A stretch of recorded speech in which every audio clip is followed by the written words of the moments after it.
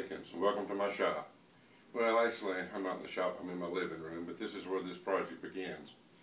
You can see over here in the corner, we had one of these little cheap racks, and it's filled up with DVDs. We got them stacked on top, and they're piled on top of that. So it's time for something new, and I want to make us a DVD rack. And a few years ago, my son wanted a rack for his room to put his DVDs in. We made him one, and I'm going to use that design that we come up with and then enhance it a little bit more. So let's go take a look at his. Okay, here's the one we made Tyler a while back, and made out of pine from Home Depot. Bought 6-inch wide boards, which come 5.5. We all know that, and that fits a DVD perfect. But I've noticed that some of them stick out a little bit farther because they have that extra little thing on the case, and which aggravating.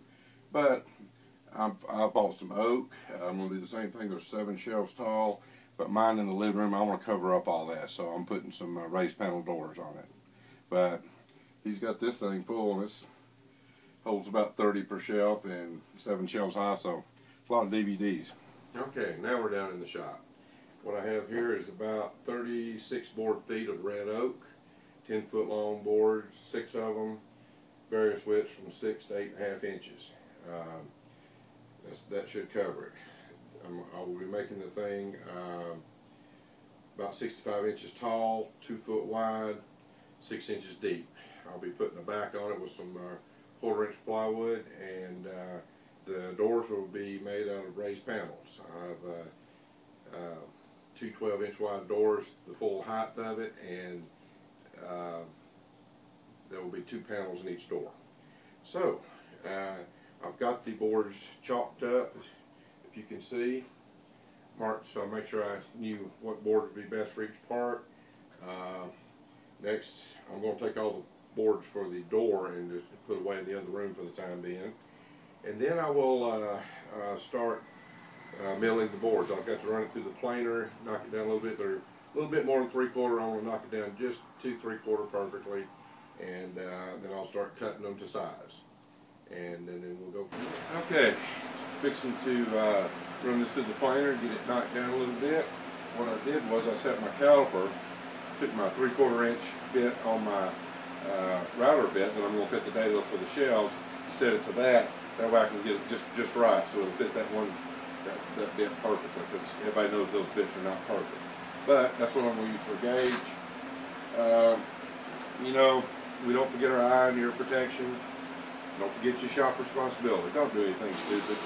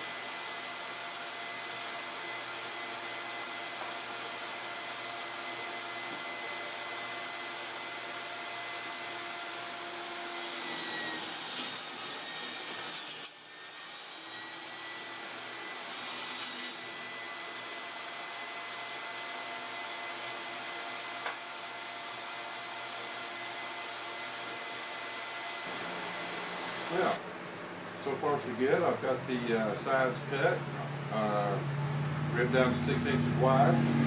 I got all the shelves cut, and they are about 2 foot long. And the top and bottom, they are a full 6 inches wide, and the rest of the shelves are 5 3/4. And then the top and bottom, I will hit on my router table a little bit and put a groove in to receive the back. Same thing with the sides. But the middle shelves will just be set in a 1/4 inch, so the back will set on. So next, take these shelves out of the way. I'll take the 2 sides and get my router and route grooves in. I'll do both at the same time so that I know they're straight, and put the dados in for the shelves. Well, I started to clamp these 2 boards together on the edge so I could route the dados, and I realized that my edges weren't straight. What can you expect from a $100 table saw? Sadly, you got to spend more on hand planes than a table saw. But I've already done one edge here, and that seems to do the trick. So I'm going to start off. The middles are a little high, so I'm going to start off with this old vintage number 5 Stanley. Chris Forbes tells us we need one of these. Found this on eBay for 20 bucks. It's all rusted up, cleaned it up, sharpened it, honed it. Works like this is the first time I've actually got to use it other than a little test work, but works like a dream.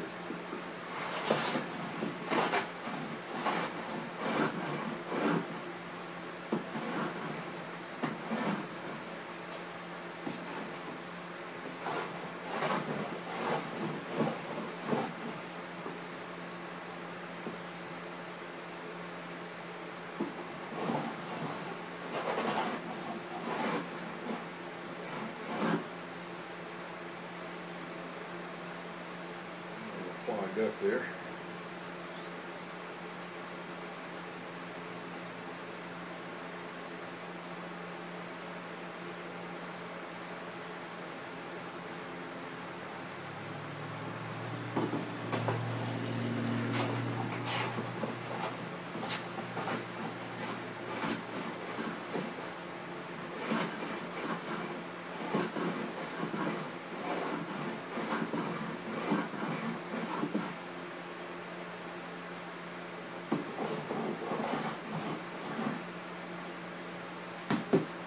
Come back with my Lie-Nielsen number 7, nice and long, so I can get a truer reading here.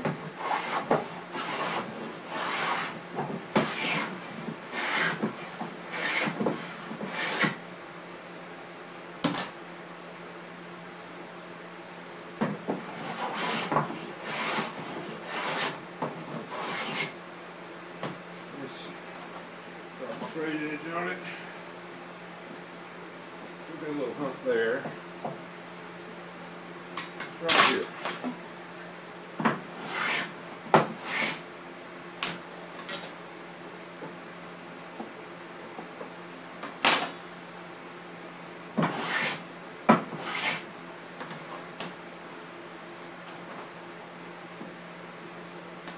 Okay, so from that, I can make my Lie-Nielsen 4.5 smoothing plane.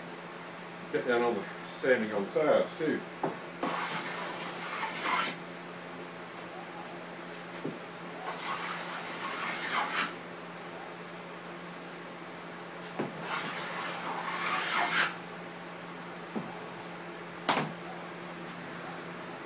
Check it again.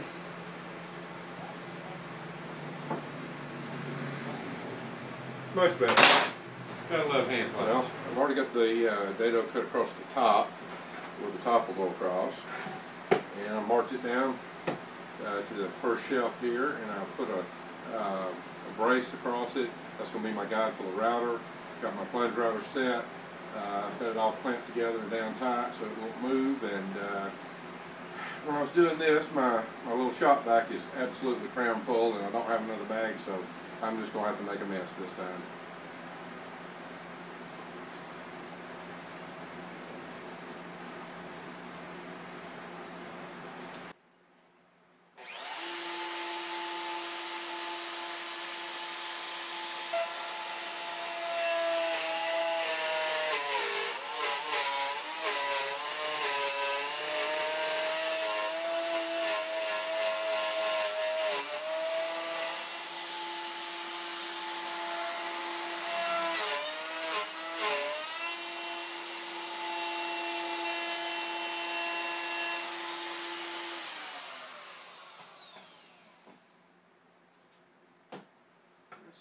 shaft does now.